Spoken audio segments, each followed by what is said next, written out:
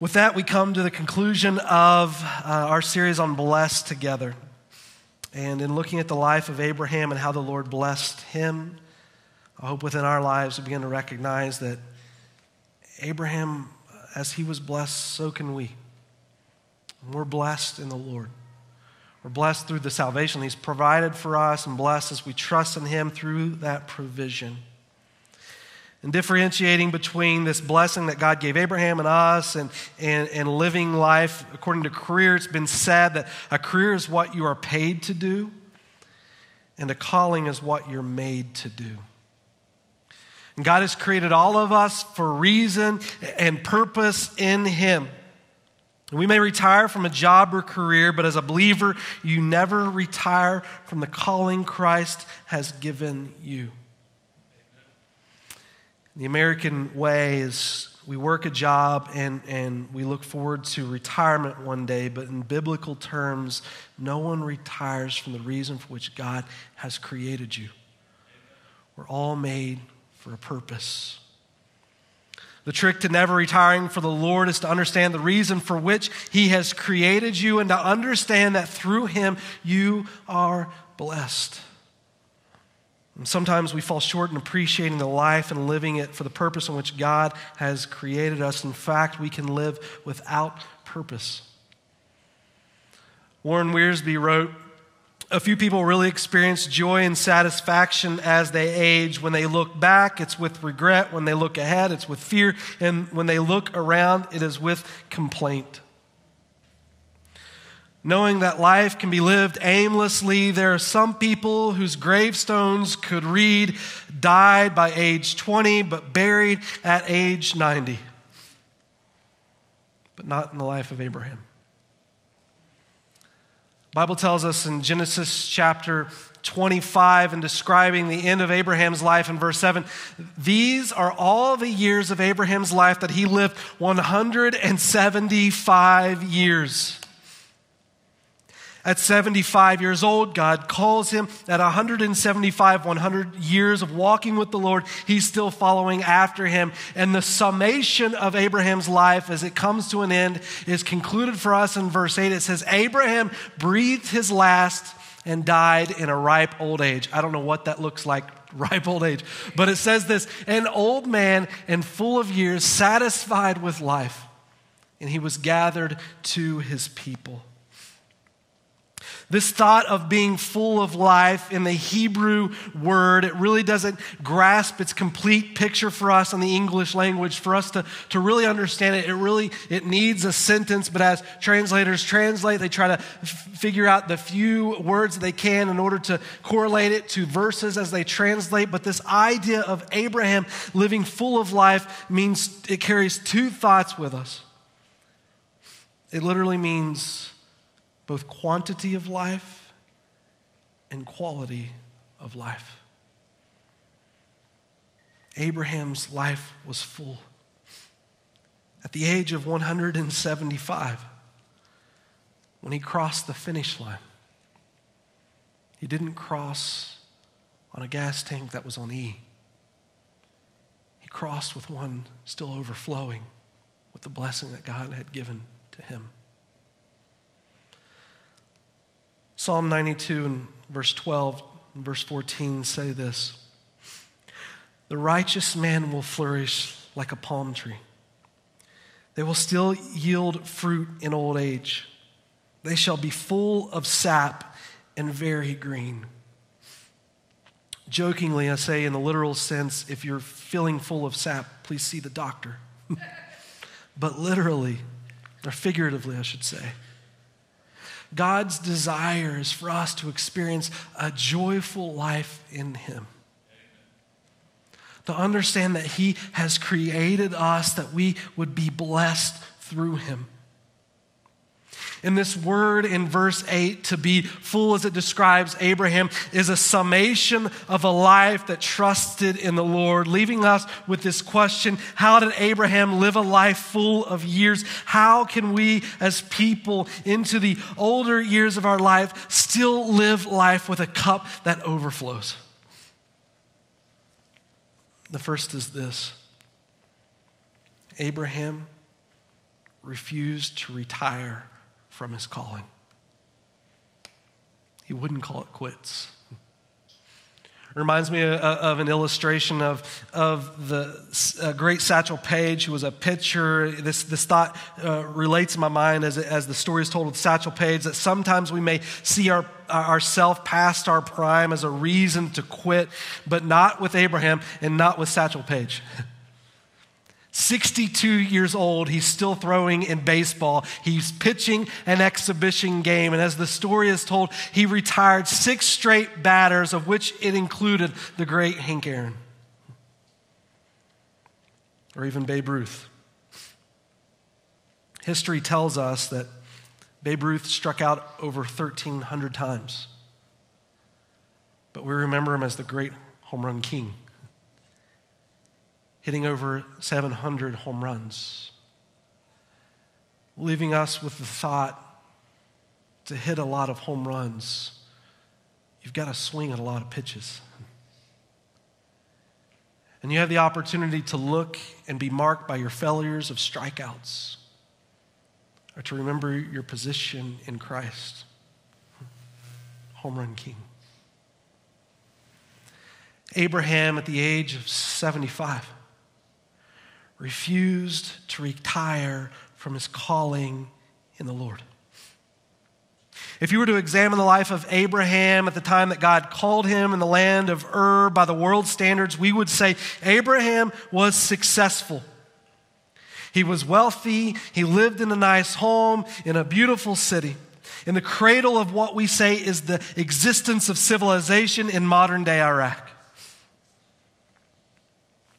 But Abraham didn't follow God because he had no other options or because he was looking for monetary gain.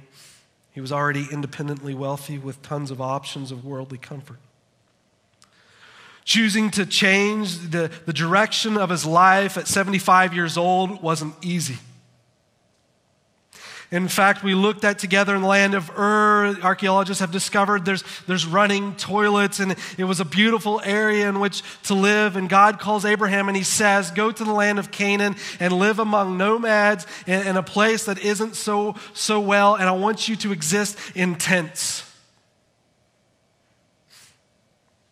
Paul Tripp says this: your weakness is not something to be afraid of. No, it's your delusions of strength that are much, much greater danger.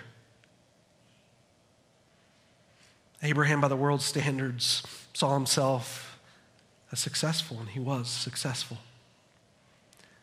But Abraham knew, according to God's standards, that he was lacking. In Hebrews chapter 11, when it describes Abraham, it says, then therefore, in verse 8, by faith Abraham, when he was called, obeyed by going out to a place which he was to receive for an inheritance, and he went out not knowing where he was going, for he was looking forward to the city with foundations, whose architect and builder is God. Abraham knew there was a far greater purpose for which he was created than the temporal satisfactions of the world. His life, he desired to be identified for a purpose that lived beyond today. And the reason Abraham crossed the finish line, having been full of years, was that he refused to retire from the calling through which God had given him. And the second is this: he followed the Lord even after hardships and failures. The truth is, when God calls us, it's not that it's always easy, but it is full of life. Abraham, when he left Canaan, the Bible tells us as soon as he entered, or he left for Canaan, as soon as he entered the land, he experienced a drought. He left then for Egypt, and he lied to save his hide, and through his lie, he loses his wife. When he regains his wife from the rulers of Egypt, he goes back to the promised land. He fights with his nephew. Then he has to fight a war against individuals to save his nephew who was captured. He then commits a sin with Hagar. He sees Sodom and Gomorrah destroyed. And God calls him to even offer his son. You know what I love about the life of Abraham? It's not perfect. His marriage with his wife, it wasn't perfect. His faithfulness to Christ, it wasn't always perfect. But he was willing to come to the Lord even after hardships and failures. He was a man who had scars from sin. There's a quote that says, "Don't be paralyzed by regret. Every moral failure of the past has been fully paid for and forgiven by the sacrifice of Christ." And even towards the end of his life, I would say one of the deepest grievances of Abraham's soul was still to be endured, and that was through the loss of his wife. In Genesis chapter 23, in verses 1 and 2, it says this, "Now Sarah lived 127 years. And these were the years of the life of Sarah. And Sarah died in Kiriath Arba, that is in Hebron, in the land of Canaan. And Abraham went in to mourn for Sarah and to weep for her." You know, as Abraham's life is described in Scripture, it says there are places of highs and lows, there are places of difficulties and triumphs, but never has it described in the depth of his soul that he is weeping and he is mourning. But in this passage, he experiences the loss of his wife. Abraham goes on to live another 38 years without his bride, but according to customs, if Abraham married Sarah at the age when most people in that time would be married, that means Sarah would have been married to Abraham when she hit close to the age of 15 or right around. She lived to be 127, and so these two walked with the Lord together and experienced marriage for over 100 years. Abraham's soul grieved. Once heard a younger man remark to an older man about losing his wife. He said, "I'm sorry for the loss of your wife." To which the older man replied, "Son, when you know where something is, you haven't lost it." Hebrews 11 and verse 11 and 13 describes a faith within Sarah where she has put her hope in the Lord. And what Abraham does from this point forward, he continues to walk in God and even honoring the bride in which God had given him. And it says in Genesis chapter 23 and verse 6, "Hear us, my Lord." This is the people of the land talking to Abraham as he's burying Sarah. And they say to him, "Hear us, my Lord. You are a mighty prince among us. Bury your dead in the choicest of our graves. None of us will refuse you his grave for burying your dead." When these people come before the Lord as Abraham is about to bury his wife, there's a beautiful picture that's created with Abraham's testimony. In Hebrews chapter 11, it tells us in verse 9 that Abraham goes into the land of Canaan as a foreigner. Meaning it wasn't where he belonged, but it was a place where he came to be and belong. And the testimony is seen by the way he lives his life in Genesis chapter 3 and verse 6, where even though he came in as a foreigner, he lived his life in such a way of integrity that the people embraced him as their own. So much so that they're willing to give up a burial plot for his family.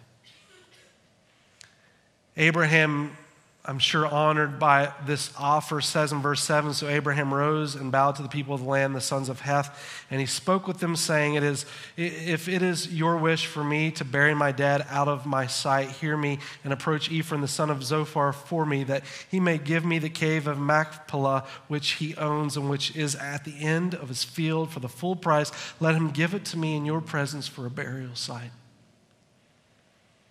So according to the customs of the Hittites who were in the land, they would bury their people together and worship towards their false god to acknowledge that wherever they were to spend eternity, it would be together.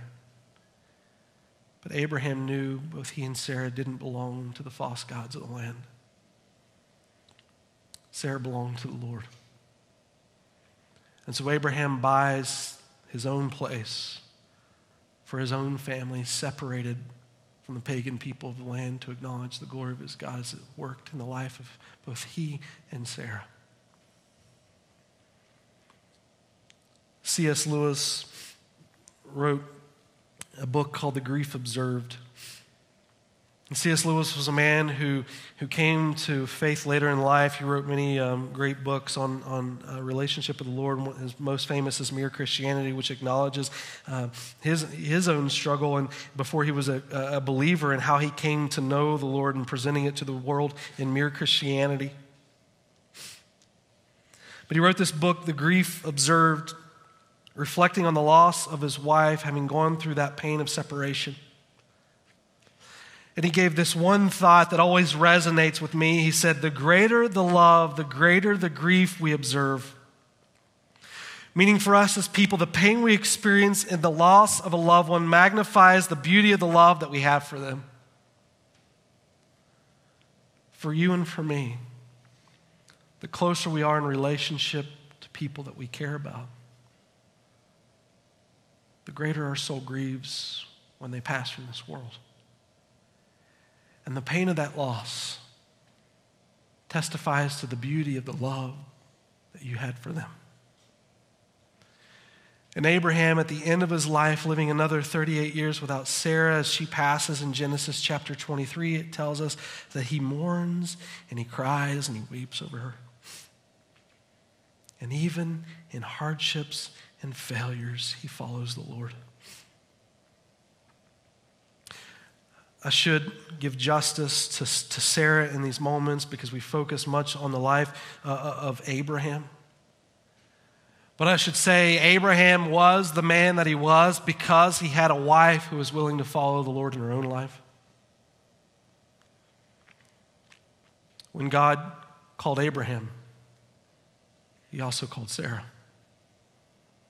She went with him every step of the way, trusting in the Lord and the promises that he gave. So much so that when Peter writes 1 Peter in chapter 3, verses 1 to 6, he uses Sarah as a godly example of a Jewish lady who loved her husband as God had called her to love, willing to live in tents and to walk with her husband before the Lord.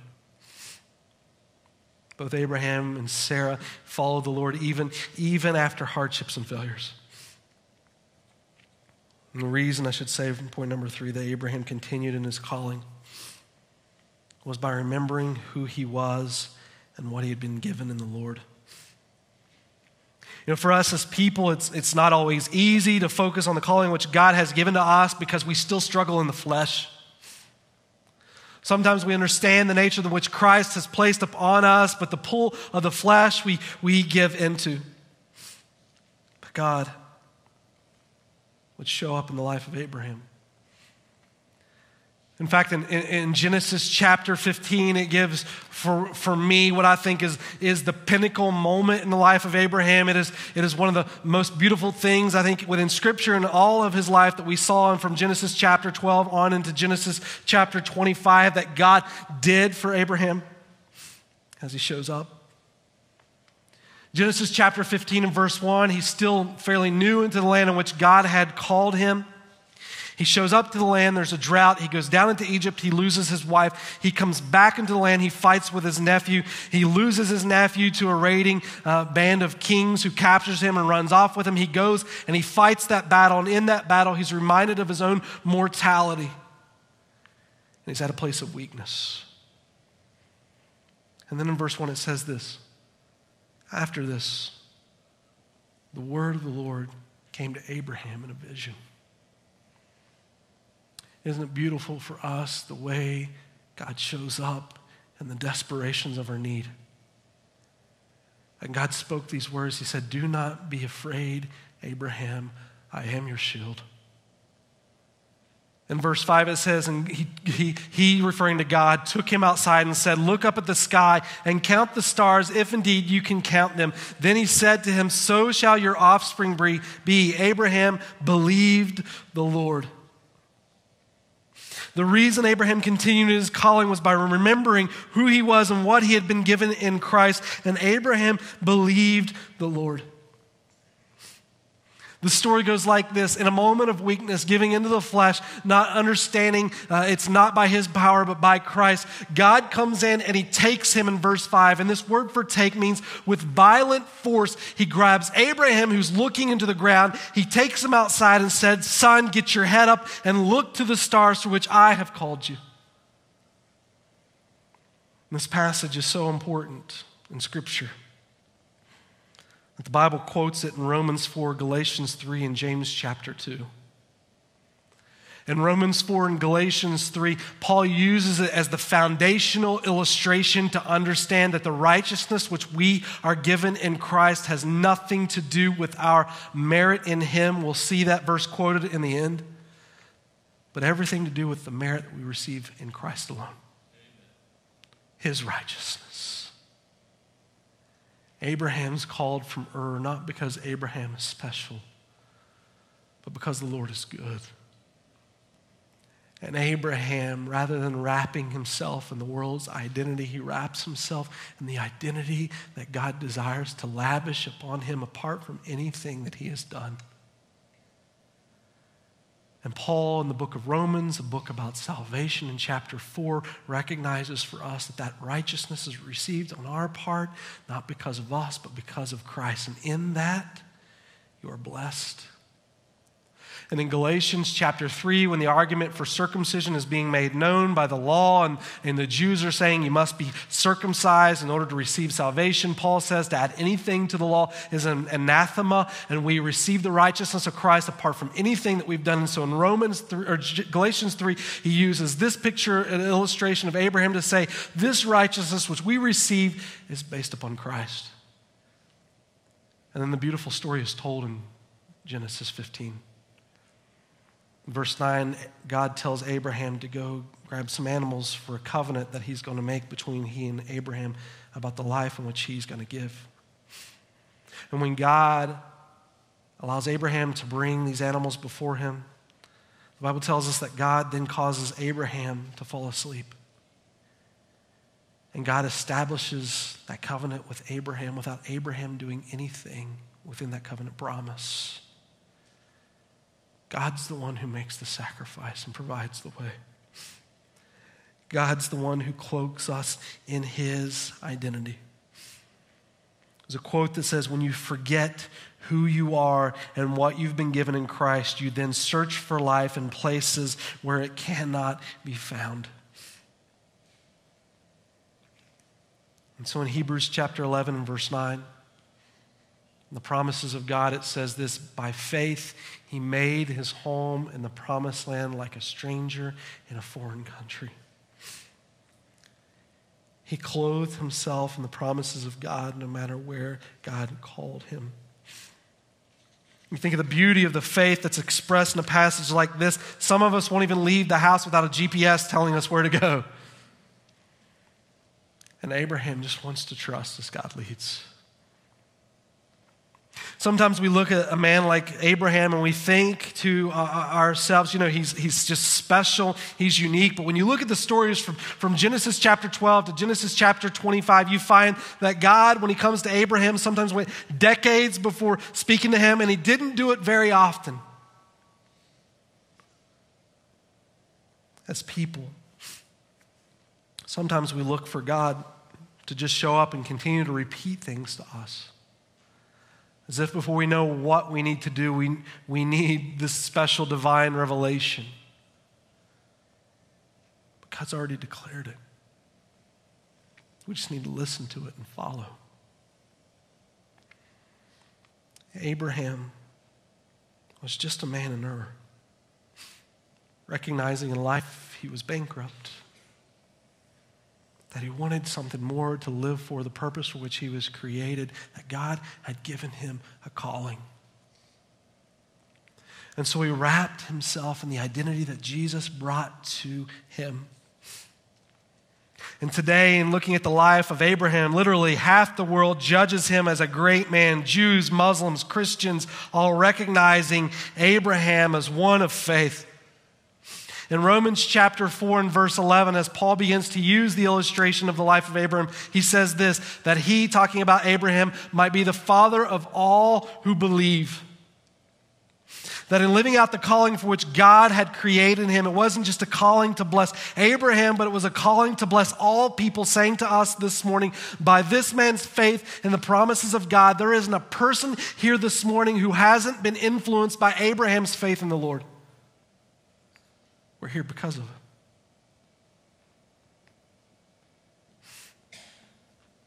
it. Last night I watched a basketball game. I secretly have hopes of joining the NBA one day. And I'm a fan of teams that turns out that always wins championships, right? I'm the guy that I don't cheer for the Yankees, but Patriots and Kentucky Wildcats. Cut me open, I bleed blue.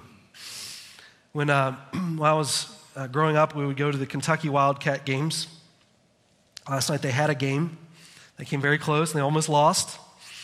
And I want to pretend like it wasn't going to matter to me, but truth is, 19-year-old kids with a basketball matters to me. And I noticed by the end of the game, it's so close, like my heart starts pounding. By the end of the game, I'm pretty sure it's on the outside of my chest. And I wonder how it's going to happen. And you're biting your nails, you're chewing on things, you're hoping it wins. And in that moment, I just begin to think and how foolish it is to be so passionate about things that won't matter beyond tomorrow. But God, give me a passion for you like this. To care beyond the moment. But for the next 100 years, if you call, to be faithful. Abraham's called the father of all who believe. Maybe you could say to us as men, guys, God's created you for a purpose. Your life, it's going to matter for something. It's going to count for something. And you should make that something worthwhile. Something worth living for beyond the day. And if you're lacking someone to emulate in your life that's going to matter, why not Jesus?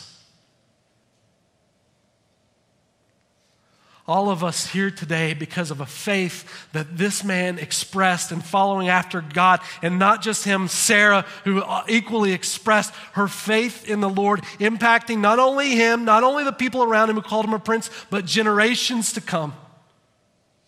What a hope that takes. But it requires one to cloak themselves in the identity through which Christ has given you. To not waver from that calling, and even in adversity to trust in it. God said through Abraham, all nations would be blessed. How? It would be by a blessing that keeps giving, which means if you are part of that blessing that keeps giving, it has defined your purpose for living. And if you are a part of that blessing for living, you have something worth giving. Following God, though, it's not necessarily easy. But it's something when done by faith at the end of your life, your cup overflows.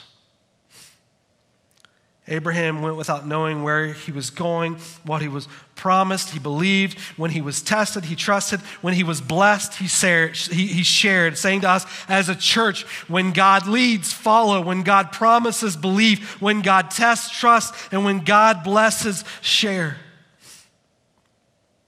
When your life is finished, your cup will overflow. If your life were to end today, what would people say about you? Paul in Romans chapter 4 really writes the epitaph of Abraham. Verse 11, he was the father of all who believe, but using the illustration from Genesis chapter 15, he goes on and says in verse 20, Abraham never wavered in believing God's promises. In fact, his faith grew stronger, and in this he brought glory to God. He sensed that God is able to do whatever he promises. And because of Abraham's faith, God counted him as righteous. And when God counted him as righteous, it wasn't just for Abraham's benefit, it was recorded for our benefit too, assuring us that God will also count us as righteous if we believe in him, the one who raised Jesus our Lord from the dead. This is the blessing that keeps giving. This is the blessing that blessed all nations. The blessing that set the precedent for the life of Abraham for us to recognize as people, that it continues on in our lives today. Remarking that today is Palm Sunday, the beginning of the Passion Week of Christ, in which Jesus fulfills his promise to Abraham and blessing all nations by coming to this earth and offering his kingdom and giving his life, that just as Abraham's cup overflowed, just so yours could overflow too. Jesus gives it all for you so that you can be full of life in him. As Abraham did in this passage, Abraham gave his life in all in return for your cup to overflow. This is what Jesus asks. Regardless of where you are, no matter how much you look at a world and realize that it might be bankrupt, one life. Maybe if we said to Abraham today, Abraham, what made you so special? On a week like today, he would say, it's nothing to do with me. I was a man lost in Ur. I had no direction, and I knew I was bankrupt, and what I had happen to me was the grace of God intervening, giving me such glorious promise and hope beyond today, that if I would just trust by faith, he blessed. It's not me. It's the King of glory who rode into Jerusalem on the back of a donkey as a servant, giving his life for you that you could be blessed in him. It's not me. How does your cup overflow? It's faith. It's trusting no matter what in the one who has promised you something far greater than the world has to offer.